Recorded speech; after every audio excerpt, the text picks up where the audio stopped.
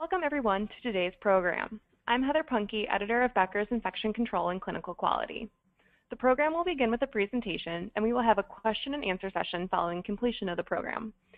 You can submit any questions you have throughout the presentation by typing them into your control panel in the space labeled Enter a Question for Staff and clicking Send. Our presenter will attempt to answer as many questions as he can during this time. You will receive an email within about a week following the webinar that will include instructions for how you can download a copy of the presentation. You will also receive a follow-up email shortly after completion of the program. You can submit your feedback or any additional questions at that time, but that email will not include the presentation. It is now my pleasure to introduce today's presenter. Jim Goche serves as the Senior Clinical Advisor of Infection Prevention to the North American Healthcare Team of Sealed Air Diversity Care. In this role, Jim serves as an infection prevention and control resource and an industry liaison with organizations to assist with the expansion and improvement of environmental hygiene solutions and science-based best practices. Prior to joining Sealed Air in 2015, Jim was an infection control practitioner for 12 years at Providence Care in Kingston, Ontario. Jim has more than 35 years of experience in medical laboratory technology and infection prevention. His focus has been across many healthcare areas, including acute, ambulatory, behavioral health, and long-term care. He has played many active roles in consulting and bringing expertise to stakeholders across the infection control spectrum, as well as delivering lectures and training to many institutions and organizations throughout the world. Jim has also been active with Infection Prevention and Control Canada as a member, a board member, and president throughout his career. Jim has been board certified in infection prevention and control since 1990. It is now my pleasure to turn the floor over to Jim to begin today's presentation. Thank you very much, Heather. I appreciate the introduction and welcome everyone. You can see my title slide here about this, and the discussion I want to have today is, do we need to use a sporicidal disinfectant everywhere with the fear and advent of increasing number of cases of Clostridioium difficile? So my objectives in this presentation are to review the impact of what we're seeing with Clostridioium difficile and look at some of the literature around preventing transmission of Clostridioium difficile within our healthcare environment. There's many basic principles that we need to look at around stopping the transmission of any microorganism, and then there's also a time for special practices to be put into place. So I want to discuss that also and look at possible bundled approaches that healthcare facilities can look at before we leap into using a sporicidal disinfectant. So what is our problem bug? Clostridioium difficile has been around for a while. Definitely in my 35 years of healthcare, the organism has been a possible cause and then a known cause of antibiotic-associated diarrhea. It is a spore-forming gram-positive anaerobic bacillus. The most common cause of healthcare-associated diarrhea now that we're seeing throughout North America and probably most of the world. It is an opportunistic bacteria, however, and what I mean by that is we definitely need to have a change in our gut microbiome for the organism to cause problems. Just ingesting Clostridioium difficile in a vegetative or spore form doesn't precipitate Clostridioium difficile infection. You generally have to receive antibiotics or chemotherapeutic agents to upset our normal gut flora to allow the organism to overgrow, produce toxins, and cause the signs and symptoms that unfortunately we are all quite familiar with. So the spores of Clostridioium difficile do have this unique challenge because hand hygiene and disinfection practices may not be what we expect them to do to the organism itself. We know that the spores are resistant to alcohol. As a matter of fact, if you're doing research with Clostridioium difficile spores, you actually store the spores in alcohol to preserve them. So we know they are resistant to the effect of that. They're resistant to the effect of natural sunlight, ultraviolet. They're resistant to most commonly used healthcare disinfectants. And several studies have shown that the spores are also difficult to wash off the hands. I'll include some references on the reference slides at the end. But in general, just with hand washing, we're only going to be removing anywhere from 1 to 2 log spores from our hands. So this will play into slides down the road here where I talk about glove use for sure in terms of making sure our hands do not become heavily contaminated with Clostridioium difficile spores. So we know, and that's the reason most people are listening in, our Clostridioium difficile infection rates are increasing. It does rival MRSA as the most common cause of HAIs, And it's moving outside the hospital walls, which is concerning. When we see that 50% of our cases are having onset in the community, and more than 75% of them are having onset outside the acute care hospital. So it's not just an acute care hospital problem. There are many factors that might feed into this. And I have to admit, when I was at Shea this year in 2016, there were numerous posters looking at other things that may make people more susceptible to having Clostridioides difficile actually get through their acid barrier of the stomach and have patients harbor the organism in their gut, and then if they get exposed to antibiotics, have issues from that.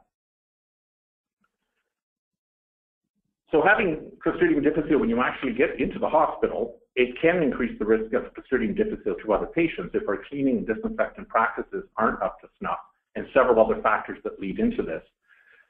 Studies are showing that it is associated with an increased length of stay, it is associated with an increased morbidity and death, and the estimates are up to almost $5 billion in the United States in terms of excess healthcare costs, which is money we cannot afford to spend on this if we can prevent the actual transmission of the spores and organism and stop the movement of it within our healthcare setting. So I'm going to, all of the references that I just talked about came from this article, The Strategies to Prevent Clostridioides difficile Infections in Acute Care Hospitals, a 2014 update. This document, published in ICHE, is a collaborative document that had input from SHEA, the Society for Healthcare Epidemiology of America. It had input from the Infectious Disease Society of America, APIC, our Association for Practitioners in Infection Control and Hospital Epidemiology, the American Hospital Association, and the Joint Commission were all partners in getting this document to the point that it's at now in 2014. And it is an update of the 2008 document that was also published in SHEA. So in this document, they discuss several factors around the whole milieu of problems that happen with Clostridioides difficile. So one of the big things is to recognize that antimicrobial uses and restriction is a great strategy to help prevent Clostridioides difficile infection. And they recommend restriction of specific high-risk antimicrobials has been effective in some outbreak settings. I know in Britain there were several papers where they limited use of fluoroquinolones within their healthcare settings, antibiotics such as clindamycin, ciprofloxacin, and they saw a good reduction in the Clostridioides difficile infections that were occurring because that antibiotic and the rest of the fluoroquinolones were being used for sort of a shotgun approach of different bacterial infections. If we also improve our antimicrobial prescribing practices, part of having a good stewardship program is to make sure that we have the right drug for the right indication, in the right route, for the right length of time. And having all those factors in place help limit antibiotics. Definitely, if they're being used as an empiric treatment, you get culture results back that show that it's either a different pathogen, a more sensitive pathogen. You need to have an awareness around this. This presentation isn't going to talk about antibiotic stewardship any more than that, but it's a very interesting component of stopping some healthcare-associated infections. Another general strategy list to prevent Clostridioides difficile infection that were present in the collaborative paper are to avoid the use of electronic thermometers. Now, when I read further into that, that's around the difficulty with decontaminating the handle of the thermometer. So that made me wonder a little bit, is this also then applicable to things such as blood glucose monitors that will go from room to room to room and may also become contaminated through use with our patients? Having dedicated patient care items and equipment is the ideal situation for any patient, but we all recognize with budgetary restraints, that's not possible either. Definitely to have use of contact precautions and making sure that private rooms, if possible, are used for those precautions. Definitely, if you don't have choice of having a private room, give preference to those patients with fecal incontinence. If you have someone with Clostridioides difficile infection that is producing diarrhea, but they're continent, they're able to use the toilet, they're able to look after their own pericare, they're probably not transmitting as many organisms into the environment than someone who is incontinent within their bed or incontinent and requiring continence assistance such as a brief. Hand hygiene is always vitally important. Now I'll talk about that in a minute. Environmental cleaning and disinfection, and in the document they do recommend a sporicidal if you are in an outbreak or a hyperendemic situation. And again, I'm going to be addressing this in a few slides. We also definitely need to have good staff, patient, and visitor education. And to me, not just around Clostridioum difficile, but to have education on all modes of transmission of all microorganisms and the importance of our staff in preventing the transmission, the patient and visitors. So we do know that patient-to-patient transmission of C. difficile is primarily through transient contamination of the hands of healthcare personnel. So the spores get into the environment, they get moved by healthcare worker hands or gloves, and then another patient can come into contact with those spores or organisms, ingest them, have them harbored in their gut, receive antibiotics, and develop the disease. Definitely having glove use when caring for patients with Clostridioum difficile or touching any surfaces in the room has been very effective in preventing transmission, but I personally am not a strong believer in universal gloving. Universal gloving is the concept where you put a pair of gloves on to enter the patient's space. My problem with that is we then tend to contaminate more of the environment because staff then are hesitant to change their gloves.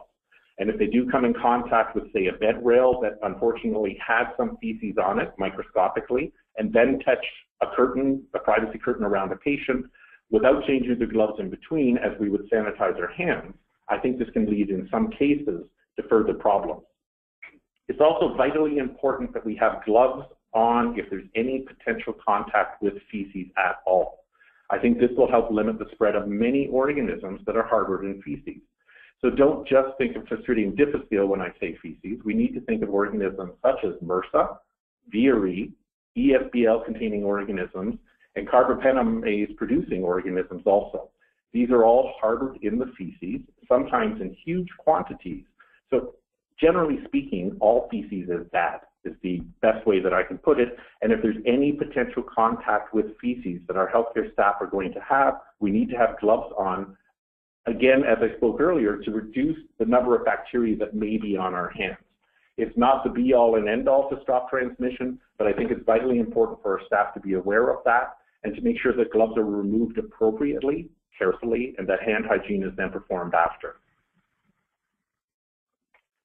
So we do know that daily disinfection of high-touch surfaces has been shown to reduce the acquisition of pathogens or on hands after contact with surfaces. There's been many good studies of this that we know that if you go into a room that has Clostridioum difficile spores in it and touch a surface, you're going to pick up C. difficile spores in your hands. We've got papers that show that, but we also have papers to show that just daily disinfection and good cleaning of our high-touch surfaces can help reduce the amount of stuff that's picked up.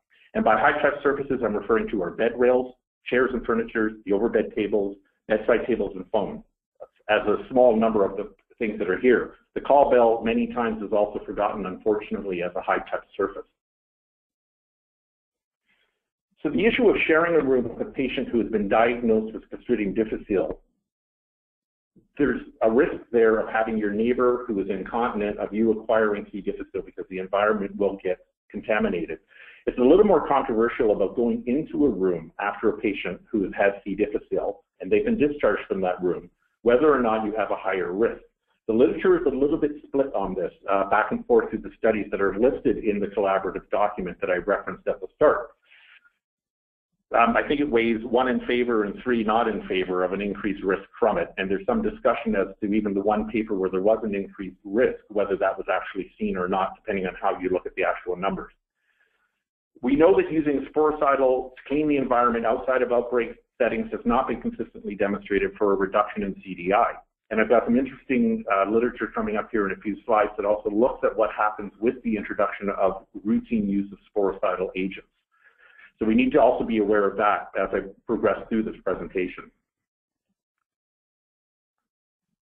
So as stated, we know C. difficile spores contaminate the environment. One of the other things that happens with Clostridioum difficile is if a patient passes a vegetative bacteria, meaning there's no spore present, just being exposed to the external environment is harsh on a strict anaerobe like Clostridioum difficile or any of the Clostridial species. So the organisms can sporulate in the environment once they pass and have oxygen around them, because that's harsh. If we're using disinfectant diluters that are way out of control and way over diluting, there's some studies that suggest that may make the organism sporulate quicker. So as a side note, we need to make sure that if you're using a concentrated disinfectant and diluting it, that your diluters are working appropriately. So we need to make sure also that as we work through our environment, we've got to also remember things like thermometers, stethoscope, and blood pressure cuffs that go into the room do need to be disinfected. Do they need to be done with the sporicidal agent? Let's take a look at some of the literature further on here in this presentation. So the collaborative document looks at basic practices that should be done. And this is our routine practices, stuff that we need to do with every single patient in every single hospital that I'm reaching through this presentation. It's got to be done where the potential to reduce the impact of an HAI risk outweighs the potential for any kind of an undesirable side effect. And we'll talk about that further here with some of the slides I've got coming up. Special approaches: when you're into a situation where your basic practices are not working properly, then you need to consider moving to a sporicidal agent, even though there is an increased risk of undesirable outcomes. So this has to be weighed off. You need to check your basic practices first, and then consider moving into using special approaches. So let's take a look at a pictogram here of your typical hospital situation. When I talk task-oriented use of a sporicidal agent, I'm talking about using the sporicidal agent in a patient's room that we know has Clostrid difficile and is actually soiling the environment. As I said earlier, the risk, if you have a continent patient that can actually get to the toilet, do their own peri-care, there is no visible soiling of the environment with feces, I would question whether we need to have the actual sporicidal agent used in there. I would probably do it if we know the patient has C. difficile, because there's lots of papers to show that our hospital toilets do create a bit of a plume when we flush them, and I'm hoping down the road we're actually going to start seeing lids on our toilet seats within our healthcare settings. But if we have one patient on the right-hand side of this diagram here with a Clostrid difficile infection, why are we going to use it everywhere through all the different patient rooms, nurses station, the intensive care unit, neonatal areas, when we only have the one patient? So I want to look at some of the factors that can feed into this. So the document, the collaborative document, talks about, before you get to the special procedures, let's look at how well our cleaning and disinfection is actually happening. And if you assess the adequacy of that, and find that it's lacking, you need to fix that before you consider moving to a new cleaning product, such as sodium hypochlorite. If they're not adequate, fix that. So this is where we're actually going to have to start making sure that our EBS staff, and I'm going to be talking about this again, our EBS staff are well trained, that we use some sort of a system of auditing it. We need to make sure that our patient care equipment and electronic equipment are being cleaned and disinfected, and that everyone has been trained well on what they're responsible for. So do you have high rates of healthcare-associated infections? And I'm not just talking on Clostrid difficile. When we look at the basic practices, there's several things that we need to keep in mind. So this is a chart taken from a paper by Dr. Gritala in 2014. The paper was actually titled The Ideal Disinfectant, Characteristics that you would look for. And in the paper, there was this table. And what I find interesting about this table is we look at the organisms that cause the highest number of healthcare-associated infections, excluding Clostrid difficile. We can look at this table from Staph aureus and E. coli, and that would include MRSA. It would include resistant Escherichia coli also. They cause almost a quarter of our healthcare-associated infections, and these are actually rather easy organisms to kill with most disinfectants that we use within the healthcare setting. So we even look at the top 5, which cause 50% of our illnesses that we see in related to healthcare-associated infections. We've got Staph aureus again in E. coli, we've got our coagulase-negative Staphylococci, Klebsiella organisms, Pseudomonas aeruginosa, make up over half. So what I'm trying to set in your mind here is if you're seeing other healthcare-associated infections within your healthcare setting caused by MRSA, CRE, Klebsiella, Pseudomonas aeruginosa, be they resistant or not resistant, but if you're seeing these organisms causing healthcare-associated infections, this is the first indicator you've got something wrong with your basic practices. And you don't need to move to a sporicidal agent because you also have Clostrid difficile. You need to address the basic problems that you're facing with our easy-to-kill organisms. And this document here, all of these organisms, if you take out yeast that are listed on this slide, cause almost 80% of the infections that we're seeing within healthcare today. So if any of these things are your problem, and with the Enterococcus listed on here, if you're seeing ongoing transmission of VRE, there's no point leaping into a sporicidal agent in all rooms until you address the cleaning problems that you must have because your regular disinfectant which is highly effective against the vast majority of these organisms, obviously isn't working. So I like to use this gradient of what is hard to kill versus what is easy to kill. And again, this is adapted from the same article that Dr. Rutala did on the ideal disinfectant. And this has numerous inputs from many different articles. If you go to the actual reference, Dr. Rutala took this from numerous different publications looking at how hard it is to kill stuff. So on this graph here, you can see that the easiest thing to kill is our bloodborne pathogens, HIV, hepatitis B, hepatitis C, influenza. And then your gram-positive bacteria are a little harder to kill. Your large non-envelope viruses, such as adenovirus and rotavirus, are harder to kill. Candida in a vegetative state is actually easier to kill than some of the gram-negative organisms, such as E. coli and Klebsiella. When we talk about our fungal spores that would be produced by organisms such as Aspergillus or Trichophyton, our good old athlete's foot bug, they're a little harder to kill than our gram-negative bacteria. But we're also looking at when you get into things like if you've got norovirus outbreaks that are occurring regularly, that's a very difficult small virus to kill.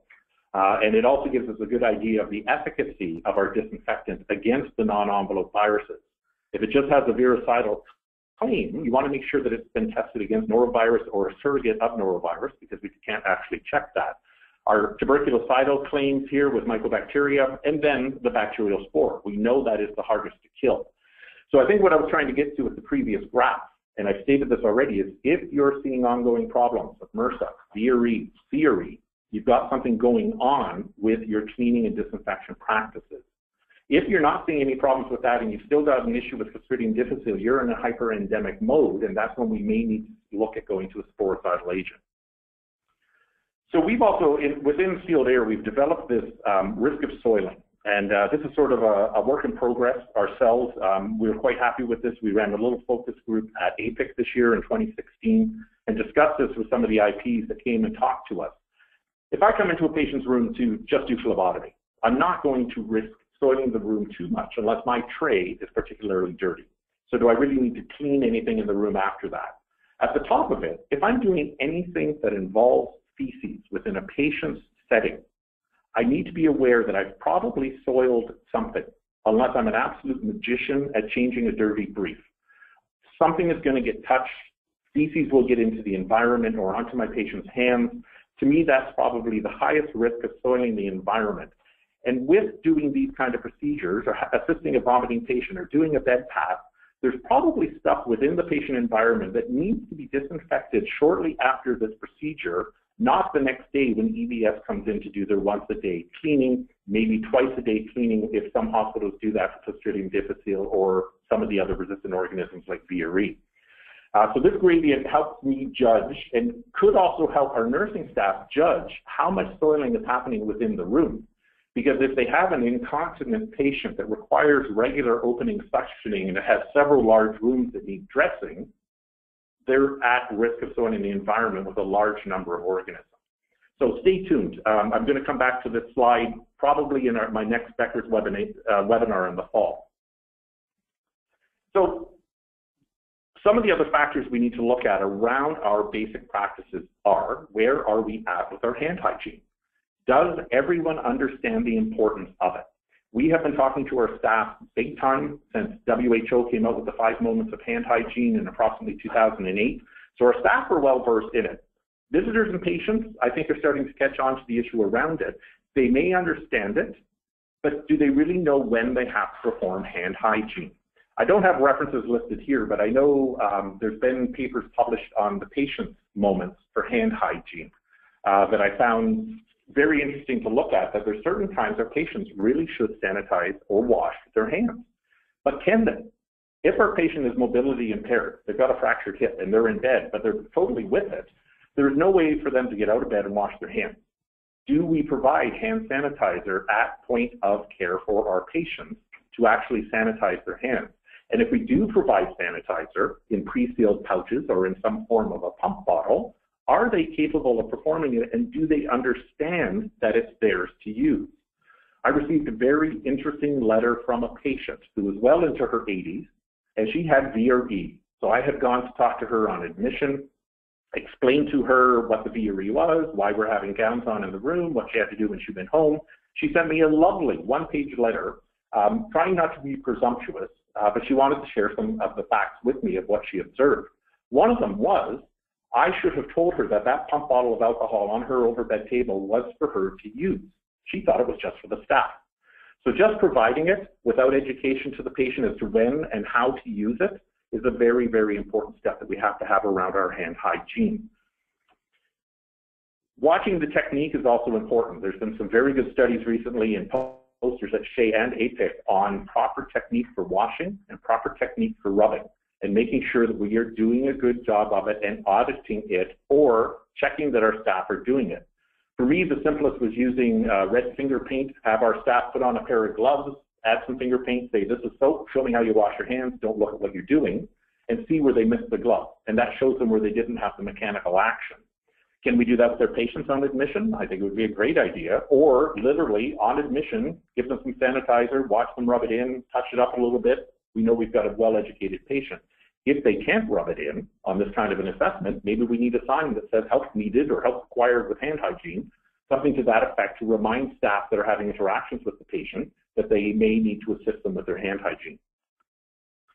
So is environmental cleaning or disinfection your issue? I've talked about how to recognize that this may be an issue if you're seeing ongoing transmission of the easy to kill, but do we also have a good understanding of our staff's role in keeping the environment clean and disinfected? Is it clearly defined who is responsible for this? This chart here is we developed to show or use as an audit of who is doing what. And I think if any infection preventionist took this up to their nursing unit, handed it to the nurse and say, okay, tick off what you're responsible for and let me know how frequently you do it, you might get a deer in the headlight look from them. If you go and sit down with your EVS staff, you may find out that some of this stuff they will never touch because they assume it's electronic, it's the nurse's job, or they're just scared to get too close to the patient with their disinfectant.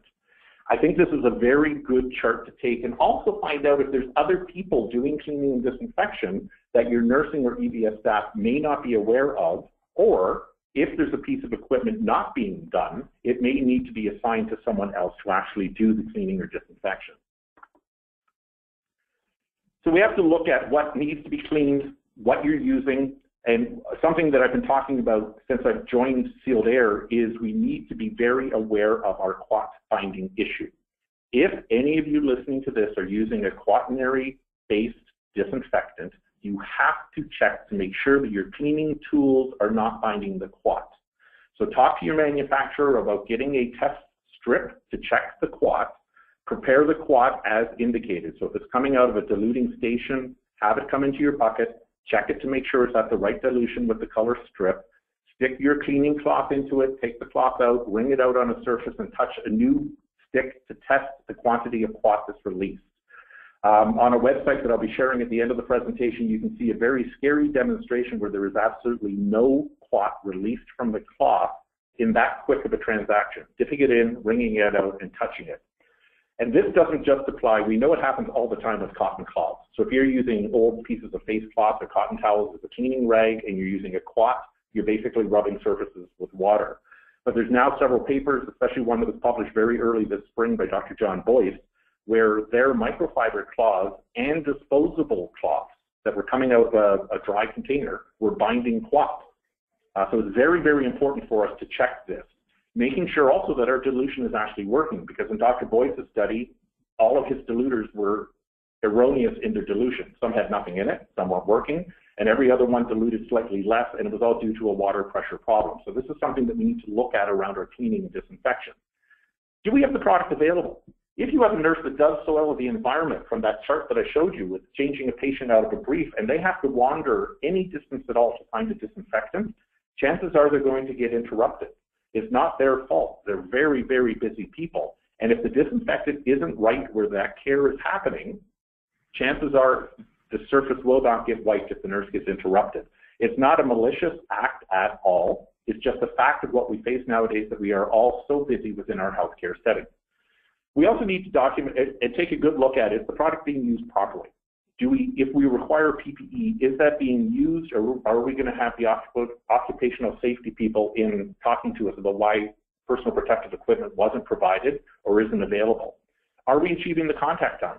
If we have a 10-minute label claim for the easy-to-kill stuff, which some of our clots has, you need to make sure that you're achieving that 10-minute label claim. If it's a 5-minute, 3-minute, many times surfaces won't stay wet for that length of time. If your product has an alcohol base to it or some sort of a solvent as a disposable wipe, you need to be very aware of the drying time of these things.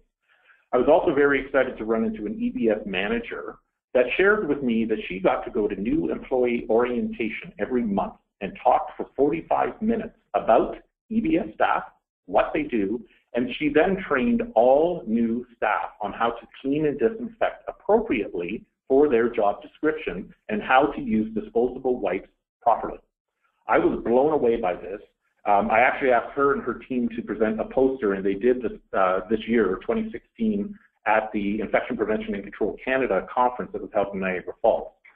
So that poster went up, and I'm hoping that they actually publish this as a small article to thrill and excite those of us that could never imagine having 45 minutes to talk to new staff about how to clean and disinfect the environment.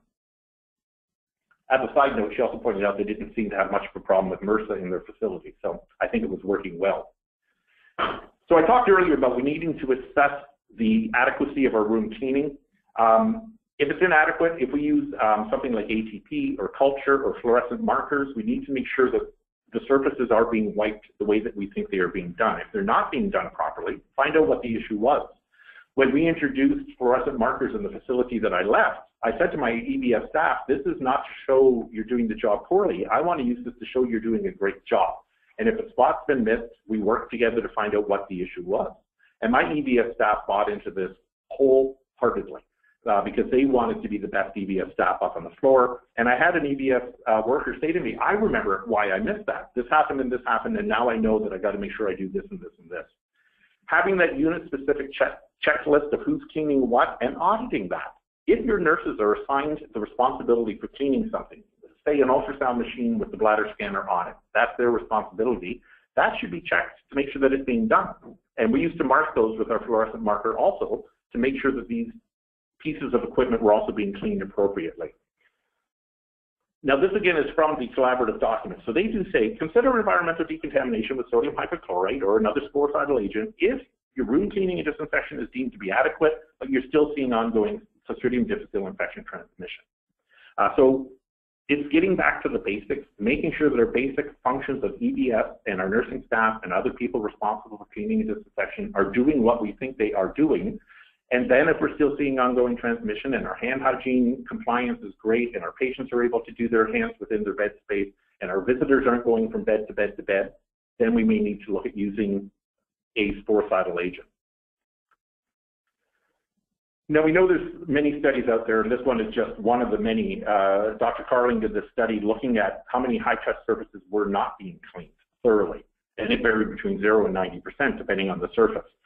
This was one of the first papers to call to attention. We need to audit how well our EBS staff are doing, and this is the introduction of using a fluorescent marker to get that compliance much higher. There are issues and concerns around using sporicidal agents. First of all, the data is conflicting, as stated in the collaborative document. We know the agents can be harsh on surfaces. There's going to be some discoloration, especially if you're using sodium hypochlorite on surfaces that are prone to being bleached out. It will shorten the life cycle of some of our assets. There's going to be oxidation and wear. I remember doing a presentation to a bunch of dentists on infection control in the dental office, talking about routine disinfection of the environment around the operatory and the patient.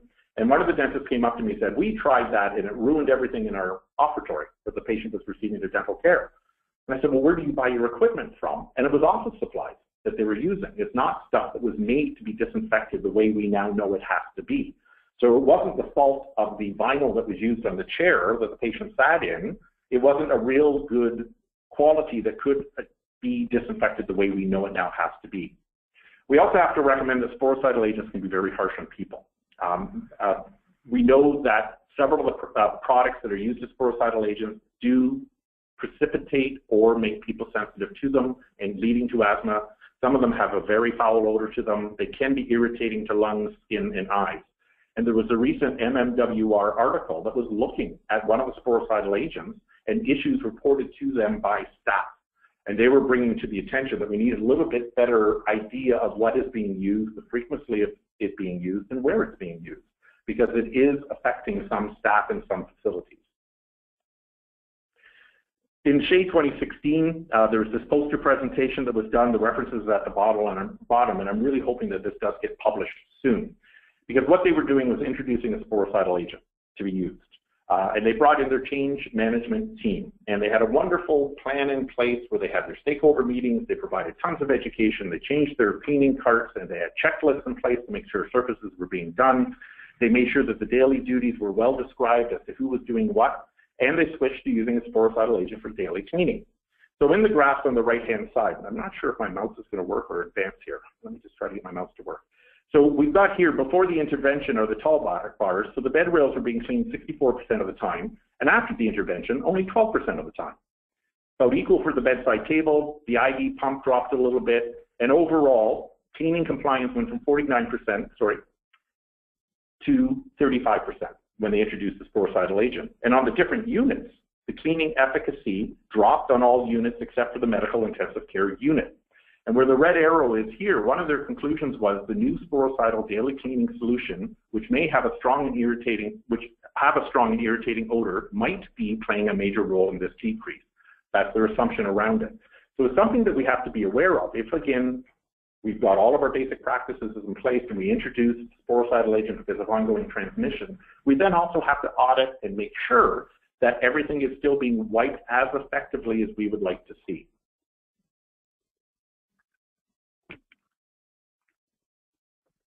So I stated this already, that we have sort of conflicting results about introducing sporicidal agent. I know some facilities have been very successful at controlling the Clostrid difficile.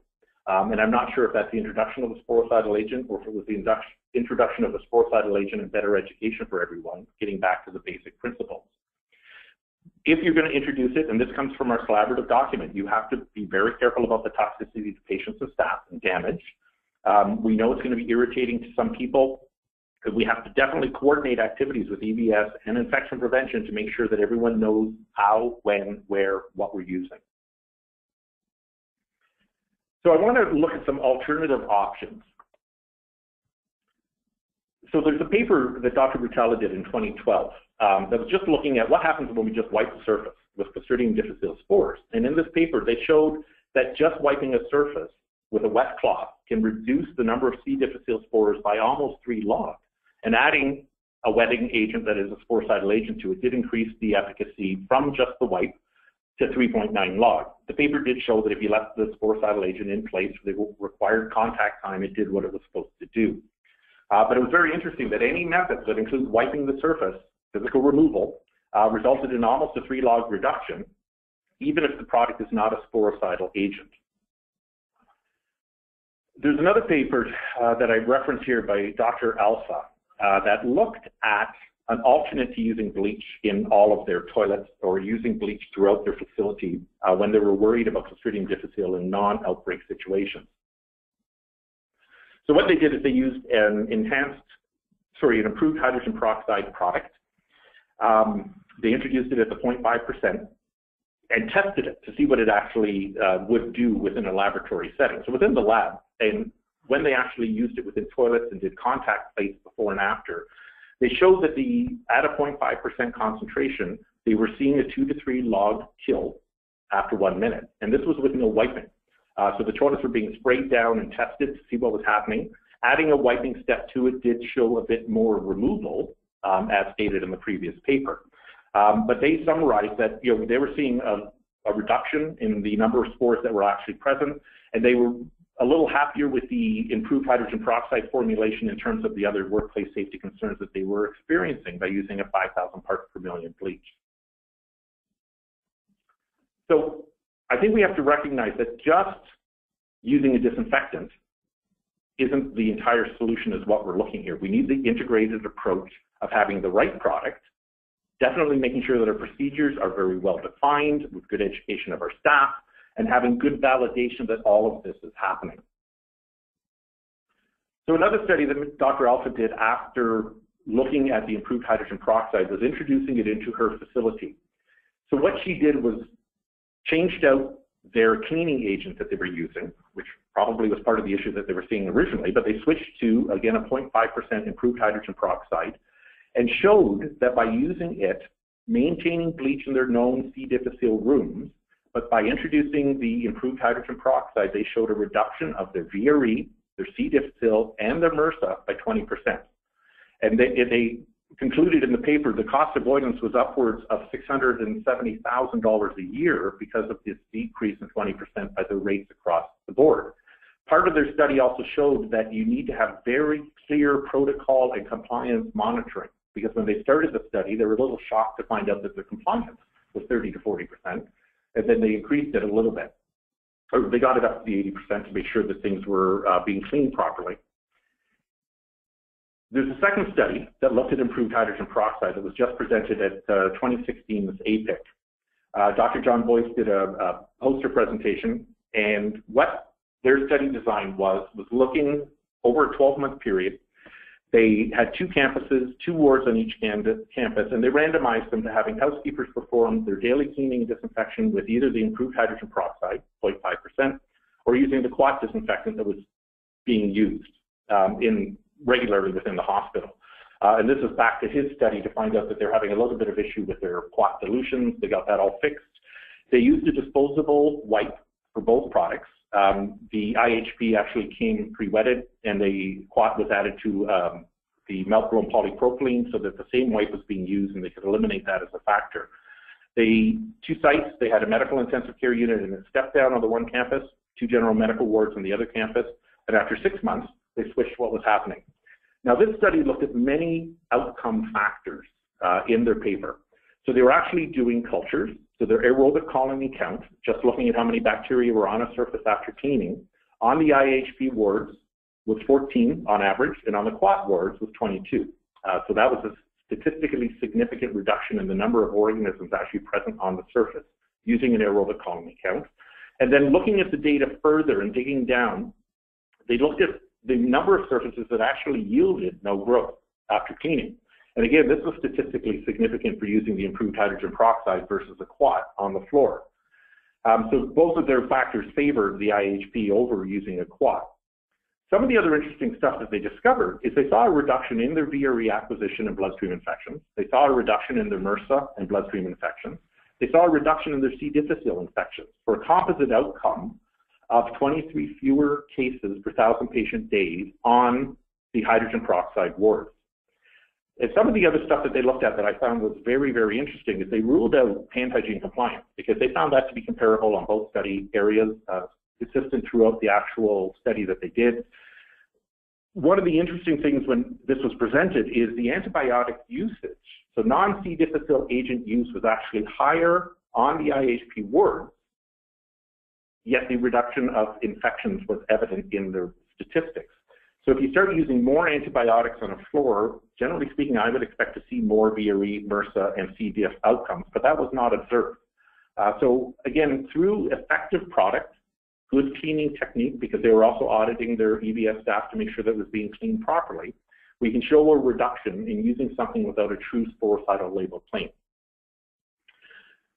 So that's my summary slide there. Good product, good procedures, and validation can reduce HAI infections, including Clostrid difficile. And this gets back to our basics. Before we leap into using sporicide top to bottom, make sure our basics are present. So that's the learning. Probably one of the learnings I need everyone to take away with is that you need to have a good process, procedure, and training in place, making sure that we can measure compliance with all of this. And obviously, there is no good substitute for hand hygiene, but not just for our staff. I think we need to audit, and I've seen some current papers out there about auditing patient hand hygiene. Some of the early papers are rather pathetic, where it just wasn't being done. And even with education, in many cases, it's not being done. I think that's another good focus for us on helping stop the transmission of Clostrid difficile.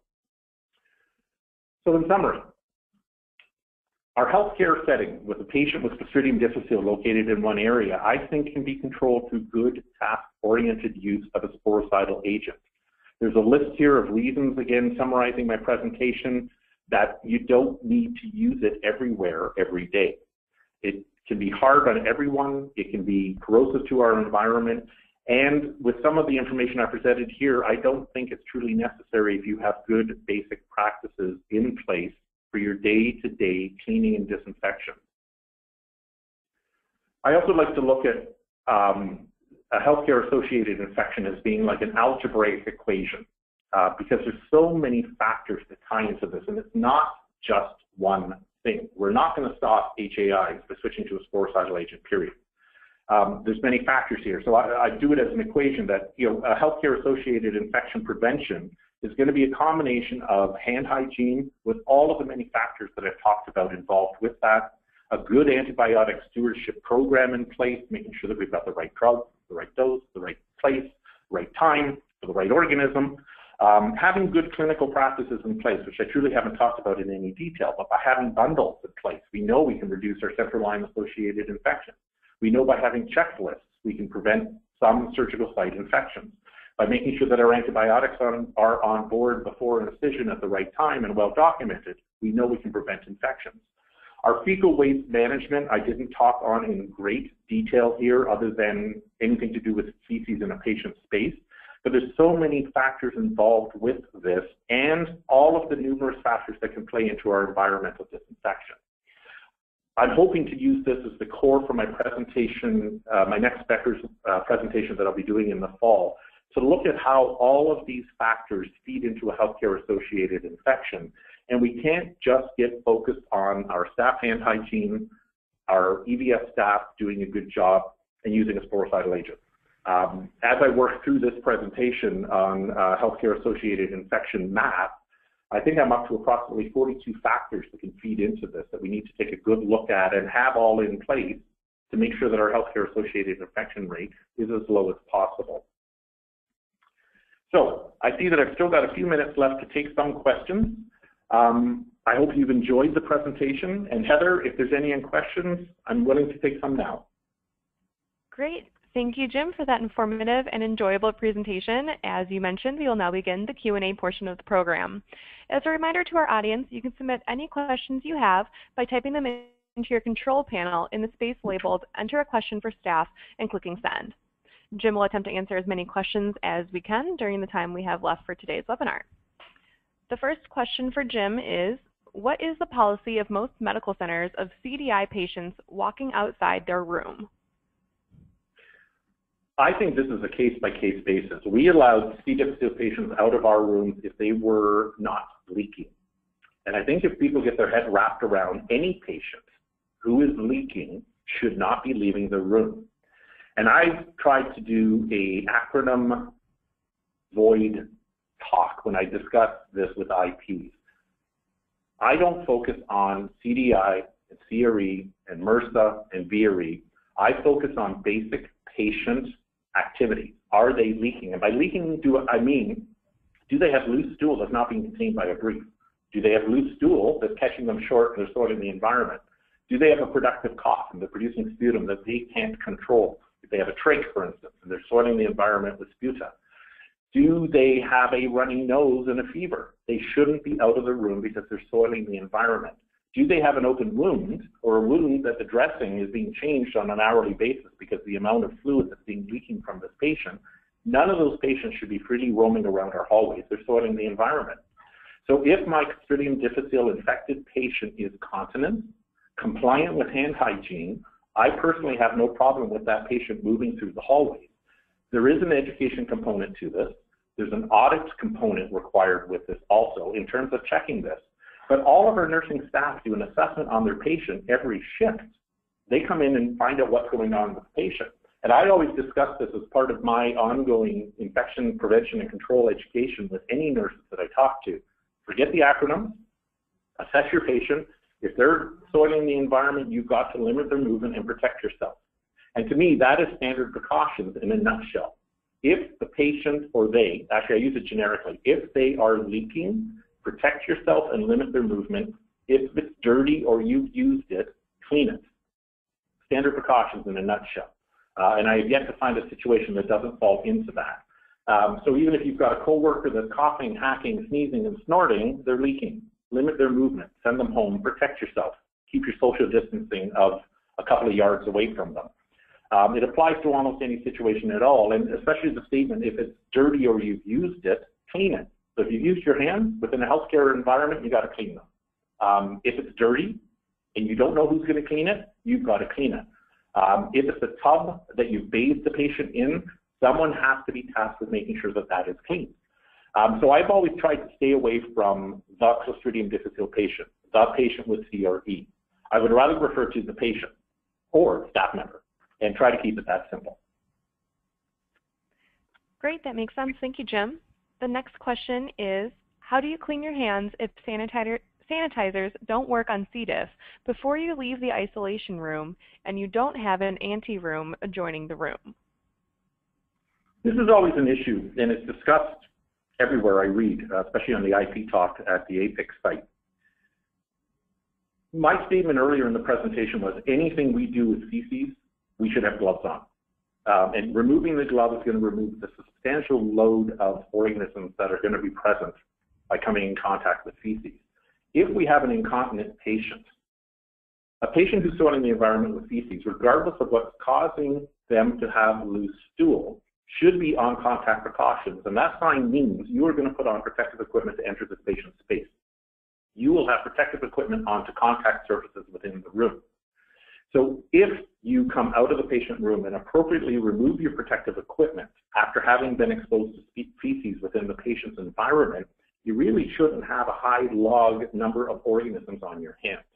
And in my facilities, if your hands were not visibly soiled, we were quite happy with their staff coming out of C. difficile rooms and using a hand sanitizer if they had used the protective equipment appropriately.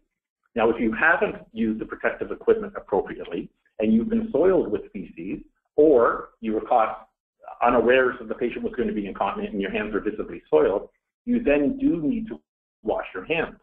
The concerns around that, and we also have numerous asymptomatic patients that will be carrying Clostridium difficile, are the studies that I'm going to add to the presentation here that show that having C. difficile spores in your hands, you're only going to affect around a 2-log reduction in those spores by washing. Now, feces itself contains trillions of organisms, and I'm not even sure the actual log number of spores that could be present in feces in a patient that is active with the C. difficile.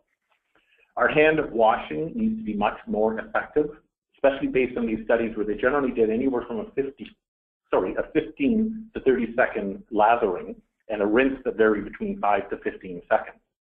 They weren't showing a great log reduction. So I think we need to be much more focused on, if we are visibly soiled with feces, we need to do a really, really, really good wiping off of that material, probably with a paper towel first, without contaminating anything, getting our hands well washed. I personally, when I used to get exposed to feces from my dog, not from humans, would wash my hands very well and personally follow it up with alcohol-based hand rub. That's very hard on your skin. I don't recommend that all the time because you've removed your protective oils. So it's, I know some hospitals, when they have a Clostridium difficile infection room, remove the hand sanitizer. I think this can be an issue if you do not have readily available dedicated hand hygiene sinks for the staff to use. If you remove your hand sanitizer, because the patient has Clostridium difficile infection, and the staff need to wash their hands within the patient's washroom or using a sink that the patient may have bathed themselves in, you stand a good potential for recontaminating hands, in my humble opinion. Great, thank you, Jim. The next question from our audience is, some companies clean C. diff discharges twice. First with a low-level disinfectant with good cleaning capabilities to remove organic bioburden. Then with a sporicidal bleach-based product to kill any remaining spores. Is that a good practice in your opinion? It depends on your basic practices. I think if you're auditing your EBS staff on all room cleans, and you've got good compliance with the pickup or with measurement with ATP or the pickup of the fluorescent that you're using, or even in some cases people will do culturing before the patient's readmitted to the room, I'm not sure the necessity of the second step. If you've got poor EBS compliance with their basic cleaning, then yes, you may have to look at doing something like that. But I think if we step back and look at it, especially if we go back and look at the Boyce study, where they just did really, really good cleaning and showed a hospital-wide reduction of 20% of the Clostridium difficile, I think that shows that if you've got good cleaning and disinfection and auditing it, you can reduce this around. I've always questioned when this first came out in the literature, and I've seen this throughout both Canada and the United States, of the double clean. And I think this was before Carlene's paper was actually done, showing that we were missing a lot of surfaces within the room. One of the other issues from the poster that I showed here from Shay is a lot of times our EBS staff are scared to use even the hospital disinfectant around the patient. Because they know they have to put their gloves on to use a product. Well, that can't be good near the patient because they don't have gloves on. So I think the second step clean was done in many cases to accommodate poor basic practices that we had. Now, I'm sure there'll be a lot of people to argue with me, and obviously doing 2 cleans is going to remove more stuff that's in the room. I don't care, you're doing it twice. You should get a better result from it, or hit the surfaces that were missed primarily. This is one of the issues that I personally speak of around ultraviolet disinfection of the rooms. I can understand it being used in the high soiled area of, say, a washroom and a patient known to have Clostridioium difficile. But if you've done a really good job of cleaning, there really shouldn't be a lot of stuff left in the room. So I think it gets back to really checking your basic cleaning practices. And there's some very interesting studies out there where even with enhanced cleaning, they couldn't achieve a really good cleaning in the room until trained auditors that were IPs went in and did the room top to bottom and made sure it was done. And the factor involved with that is the amount of time our EBS staff have. So I wonder, and I postulate here, just brainstorming it out, if the time that it takes to do the room twice was given to the housekeeper to do the room the first time, would we see better cleaning? Interesting. Thank you, Jim. The next question is, what are your thoughts on double gloving while providing care for incontinent patients and then removing those once that task is complete? We know that the ideal is to remove gloves and wash hands, but it often doesn't happen for many reasons. Yeah, I used to preach that. If I knew my staff, and again, I'm a lab technologist, I need to point that out again here. The last incontinent person I changed was my daughter when she was approximately a year old. And I appreciate the difficulty of doing this. I used to talk to my nursing staff saying, would it not make sense to have 2 pairs of gloves on, to do the really dirty work first, take off that layer of gloves, do what you need to do with the second gloves, take that off, sanitize your hands. But I have seen papers that show that there is contamination through the gloves. Many times staff will contaminate the underlying pair of gloves while removing the over pair of gloves. So it just leads to problems that way also. So I'm a little torn on it. I think a lot of that, in terms of using double gloves, is technique dependent. Now, having done autopsies, we wore 2 pair of gloves in the morgue because we were going to be exposed to blood and numerous other body fluids for long periods of time, anywhere from an hour to an hour and a half. And I know invariably when I took off my outer layer of gloves, I had gloves on the inner layer. But that was a lot of times due to the prolonged use of the gloves, tearing it on the equipment and the actual cadaver that we were working on. And it just gave me good evidence of why I had 2 pairs of gloves on. And let me tell you, I washed my hands for a lot more than just 15 seconds after I took off that inner side. It was probably much closer to a minute. And part of that was just a general ick factor of what I was doing. So I'm a little torn in the double gloves. I think we need to have some well-controlled studies to show if that might be something to help limit the spread within the patient's room. My concern is if some feces get through the first pair of gloves, we peel that off, and the second pair of gloves are actually contaminated, our staff might be prone to soiling the environment a little bit. So I'm a little equivocal on this, as you can tell. That's okay. Thank you, Jim. We have time for one more short question, and that question for you, Jim, is how long is the wet time of the IHP product? The product that was being used in the study was a 1-minute contact time. Perfect. On that note, unfortunately, we are out of time. I want to again thank Jim for his excellent presentation and for all of our audience members for participating today. I also want to remind everyone that you will receive an email within about a week following this webinar that will include instructions for how you can download a copy of the presentation. We look forward to having everyone join us for future webinars, and that concludes today's program. Have a wonderful afternoon.